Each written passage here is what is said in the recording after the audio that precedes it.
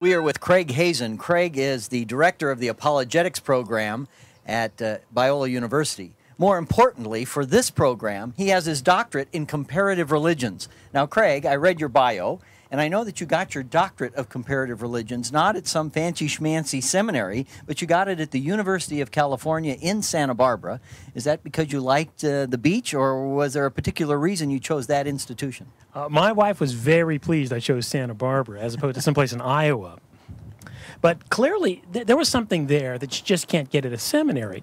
Got an opportunity to study some of the great religious traditions from stem to stern, really from great scholars in the tradition and from people who are on the ground, like devotees, people in the movements who knew what it was all about and who knew what it meant to them. Well, that's a very secular institution. I know they have a very diverse religious faculty. Did you find that it was a little bit hostile toward Christianity, too?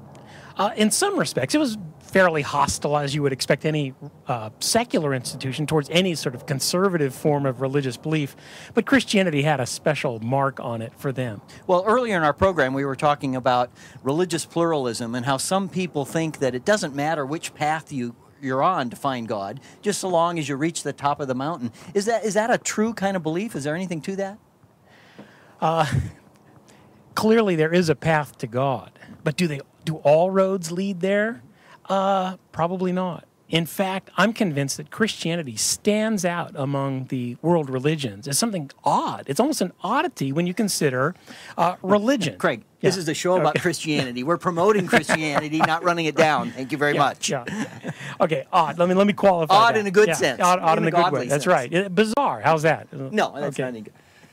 Christianity stands out from among the other traditions. When you think of religion, people, a certain image comes to mind, doesn't it? Well, Christianity sort of breaks that mold. In fact, Christianity would fare a lot better if we were to retool the idea of religion. Well, what do you mean? How does it stand out different than a traditional religion? Well, let me pick one of the bigger items that I learned in my doctoral work. Christianity, and this might need some explanation, is testable.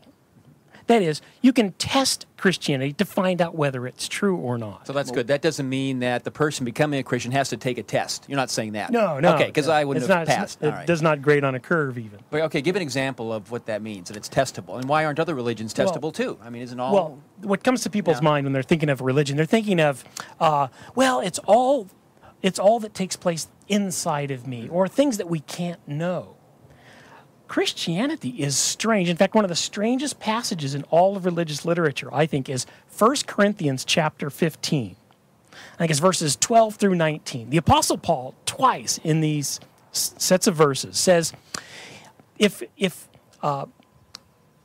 says that if Christianity is true, Jesus would have had to come back from the dead. That is, if Jesus did not come back from the dead, Christianity is false. In other words, it's testable in that you can test it by means of checking out this historical event called the resurrection. So he's setting it up that if the resurrection didn't take place, then Christianity is not true. Is that what you're saying? Exactly. I mean, he hung Christianity by a thread in some respects. So it's pretty important that the resurrection is true. Oh my goodness, it sure is. But notice how that sets Christianity apart in that it's testable, because fair-minded people can look at the evidence for the resurrection. Okay. They can look at the evidence against the resurrection. Okay. Wow. Are there other ways in which Christianity is different from the other world religions? Oh, I think one of the most important things, and I think this will resonate with people who are sort of religious seekers. I mean, if you're looking for a religion, you want a religious view that matches the way the world really is. Yeah. In fact, hold this microphone up to you. Okay. All right, here it is. Here's a set of beliefs, and here is the way the world is. You want those to match, right? You want those to come together in perfect harmony. And I believe Christianity is the only religion in the world that paints the proper picture of the world. Well, give me a specific example, because other than your two hands, I'm not seeing it. I thought that would do it for you. I really did. Is there a religion, for example, that if you really believed what the religion taught, you couldn't really operate in the world the way it is? Yeah, you couldn't make sense of the world. Okay. Let's take Buddhism, for example, one of my Which areas is of very study. popular among especially very intellectual people. Yeah. It's Zen, and you can get your mind around the... Okay. Yeah, it's growing in America Okay. by leaps and bounds. how do you deal with the problem of evil and pain and suffering in the world? We all know that it's out there. We all experience it. But what does the Buddhist have to say about that? Ultimately, all the Buddhist can do is call pain, suffering, and evil an illusion. Doesn't exist. Doesn't exist. No such thing. That's right. Now, I think that's a weak view of the world. I really do. I think in Christianity, on the other hand, we can identify pain, we can identify suffering, we can see evil in action, and we have a God who will set all things right one day. We can identify the problem, we acknowledge it's there, and we have a God who will solve it one day. Well, what about the God of Christianity? Is the God of Christianity different than the God of other religions? Hey, that's a great question, because don't people say, well, the God of Islam and the God of Judaism and the God of... they're all the same, we're praying to the same God. I mean, we get those questions all the time, don't we? But people just say, well, we just call him by different names. Yeah, but he's the same guy. Are they different? Yeah. The Bible's clear on this, that there's only one God. All right, now if the Bible's right, the others are wrong. And it's clear that the God of the Bible is different in dramatic respects than, say, the God of Islam or the gods of Native American religions. There are clear and compelling differences. For instance, the God of Christianity is a God of grace. He's a God of forgiveness. In Christianity, to present the message of God, we use persuasion, not military action. Big difference between Islam and Christianity. Nothing really current about that illustration, is there? But, I mean, I think and oftentimes religions are perceived in a certain way through the popular culture or the media. Christianity kind of gets a bad rap. I mean, what is it with... we're the only religion that seems to get this label, you're so intolerant and God is sending people to hell, when in fact, it's, yes, Jesus said, I am the way, the truth, and life, but everybody qualifies, right? There's no pre-qualification that says, well, you can become a member of this religion, you can't. That's kind of unique, isn't it? There's a root to that whole problem. And the root is, can we really know a religion to be true? You see, that's the real problem. It's a problem of knowledge. In Christianity, we get to know that it's true, objectively. That's unique.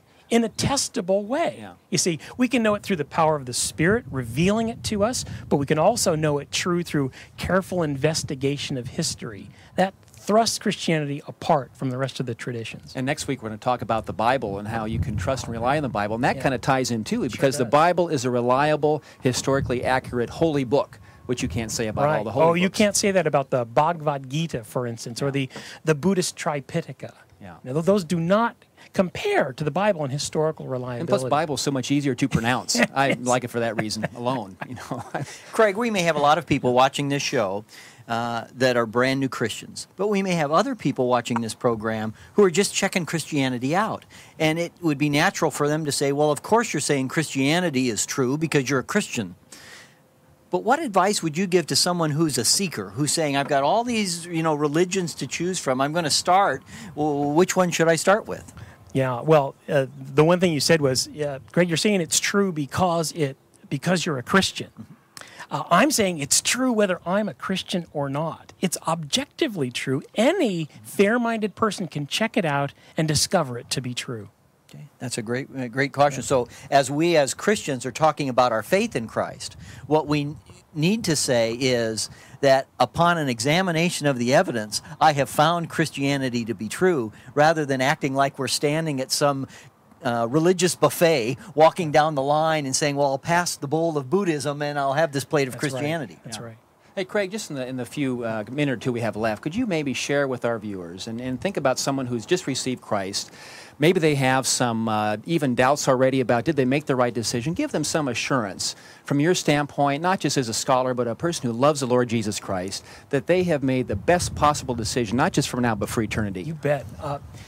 It turns out, and this is going to startle many people out there, that this is true, that all the evidence in the known cosmos, in the known universe, points to the truth of Christianity. I'd take that to the bank, and I've had the rare opportunity to study all the great traditions sort of in their original mix around the world. And so I say this with some authority, but don't take it from me. Check it out for yourself. Christianity is check-outable. You can test it and know that it's true. Well, Craig, thank you so much for being with us. This has been great. I wish we had another whole show to devote to this, and maybe we'll have you back again at some future date. But, folks, this is really what it's all about. I mean, you haven't made a decision to accept Christ simply because it's a great idea or because it's something that you maybe need to do before you die, but because it's the truth. You have chosen, by the grace of God and by the empowering of the Holy Spirit, to bring Jesus Christ into your life. And you can trust that to be true, and we hope that you will take that as you grow in your Christian life.